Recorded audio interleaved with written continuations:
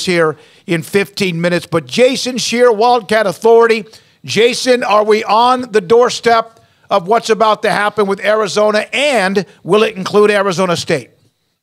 Yeah, we are. We're about as close as you can get. Now, things can always fall apart. I always preface this by saying you never know with the realignment. But tonight's the night. I think that the major step gets taken of going to the border region, saying what you're going to do, and kind of planning how you're going to roll it out. The message and the discussion will all take place tonight. So how quickly did Arizona State pivot to we need a new plan after they saw that TV deal? It was not right away, which is which is pretty crazy. The school president basically had an epiphany on Tuesday night. The people around him were saying it was not a good deal. It's not a good deal. Tuesday night is when he started to have second thoughts. And then from there, yesterday, from what I understand, it was a full-on, okay, we need to join the Big 12. And they had a conversation, a lengthy conversation with Yormark and his team on the phone yesterday. And it kind of had an awakening that this is pretty much the only move that they can make right now. Wasn't you, if you look at the teams that look like they might be in order with Colorado and Arizona, let's say them 1 and 1A, 1A, 1B, how difficult would this have been? Because wasn't Crow dug his heels in that they weren't leaving? Yeah, I mean, Crow has been one of the biggest Pac-12 supporters. This guy was close with Larry Scott to the bitter end. When everybody knew that Larry Scott wasn't good enough, Crow was right by his side, basically defending him. And he is a Pac-12 guy. He does not value athletics as much as, Robbins does, for instance, at Arizona. There's other presidents like Crow, but he doesn't value athletics as much as some of the other guys. And he was pretty dug in. I mean, I honestly think that there was a point where ASU would have been willing to accept a bad deal just to stay in the Pac-12 and keep the conference together. The thing that just became obvious was that it was not a good deal at all, and that the brand of ASU would be hurt by the lack of visibility. And then you have Oregon and Washington who are looking out for their own interests, and it became obvious that ASU had to do what's best for ASU. Jason, what about the report? Brett McMurphy was just on with us about that Apple had given the Pac-12 until the end of this week on the media deal. They didn't get the final numbers or whatever it was until Tuesday. Now, maybe some knew it, but is that just like a summary or an example of how this has been so much a cluster blank? Yeah, I mean, look, this is how Apple works. I mean, and I said this, Apple was deep in negotiations with the NFL and then basically just got up and walked away. I mean, from the NFL. This is the Pac-12. It is very believable that they said, look, we made our offer. You're either going to take it or leave it. And if you leave it, we're going to go for it. And now with the Big Ten, you got to wonder, I wonder if Apple would even accept the deal today, because they might say to themselves, you know what, let's get in and try to maybe get some of this Big Ten action, because they're going to need another outlet because of the amount of teams that they have. Maybe we'll make a run at that. And so it is very believable that Apple gave a deadline. It'll very clearly not be met.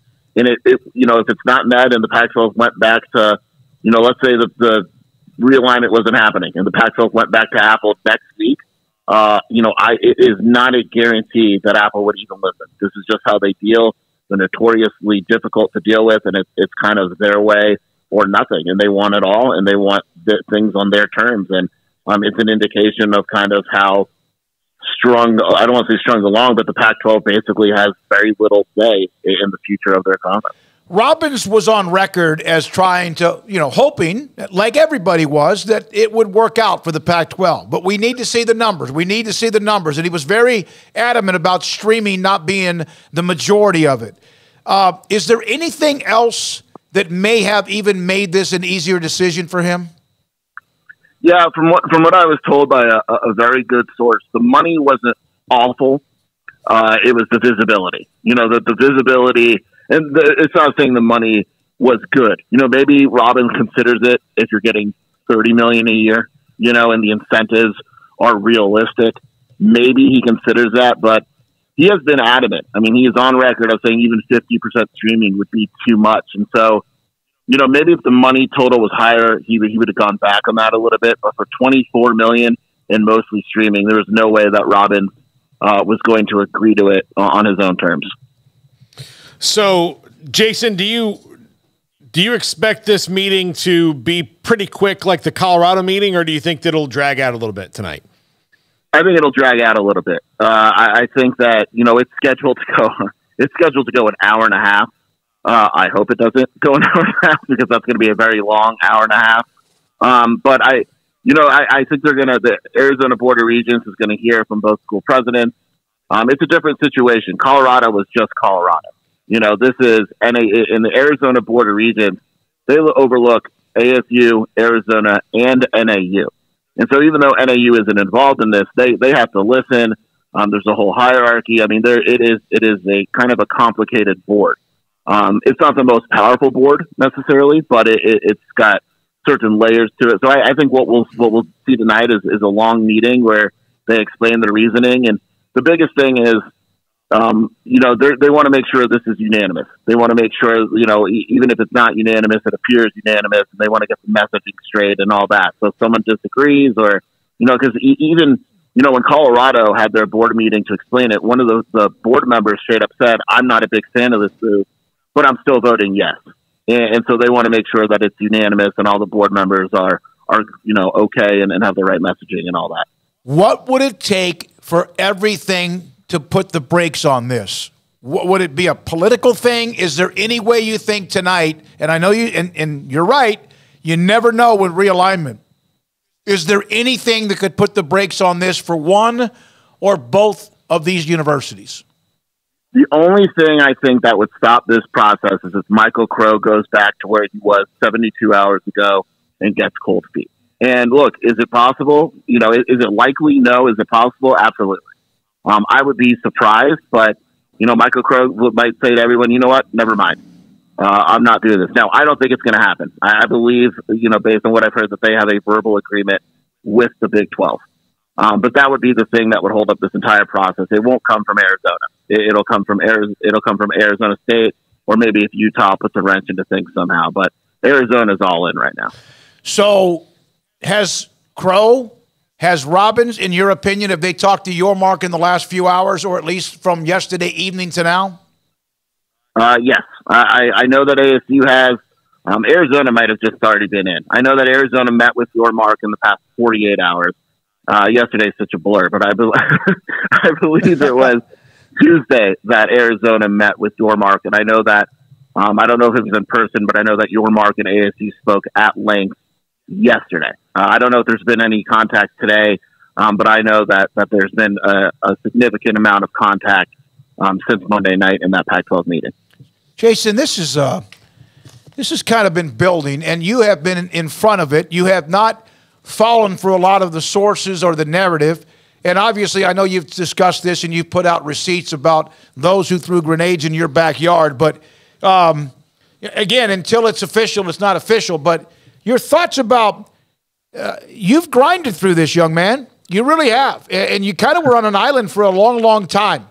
And is it interesting, kind of almost not emotional because you can't get that way, but maybe you can, that it's this close because for so long, for almost a year, people thought you were not very good at what you did? Yeah, I mean, it's funny because yesterday was my birthday, and I had been home. No I had been home working. I'd been home working all day, and my wife finally said, we're going to dinner. And I get in the car, and I'm completely serious. Within 5 minutes, the Arizona Board of Regents posts their meeting. And my wife goes, wow. Well, I guess this is it. And we're at a red light, and I just shook my head. I was like, and she's like, what's up? And I was like, it's very similar to coaching searches. It takes a lot out of you. Mm-hmm. Reporting and following this stuff, I mean, it is a 24/7 phone by your head type of deal. And I have 2 kids starting school next week, and it's a lot. And so for it to finally be coming to a close, it's kind of like, it's nice. And a lot of people, you guys especially, have been super nice throughout the whole process. And I can't thank you guys enough, and really anyone that, I started this as, a lot of people, Big 12 fans, didn't know of me very well, obviously. But everyone's been super kind, and it's been a lot of fun to cover, and it's kind of nice seeing the light at the end of the tunnel now. All right, so the meeting's tonight, hour and a half, 7 hours, whatever they decide to do. Will they release anything tonight? There will be a leak, I'm sure, but when will we know? Will it be tomorrow, or how does that work? I was told the goal is to have everything rolled out tomorrow. Again, you never know with bureaucracy and all that, but I was told yesterday, actually, that the goal was Friday to have everything announced, and the Big 12 wants to announce multiple schools at once. I don't know that could include Utah. I'm not sure. Utah may be next week. There's rumors of a Utah board meeting that could take place as soon as tonight. But I do believe that we will hear an announcement from the Arizona schools tomorrow. Jason, thank you. Everyone in the chat, by the way, recognizing the work you put into it. It's not done because you never know. There is Hail Marys, and maybe there's still one or two of them out there. But thanks for your time. Good luck with it, covering the night. We'll be in touch, and have a great night. Thanks, guys. I appreciate it. You too. Jason Scheer, 247, WildcatAuthority.com. You know, I never heard of him.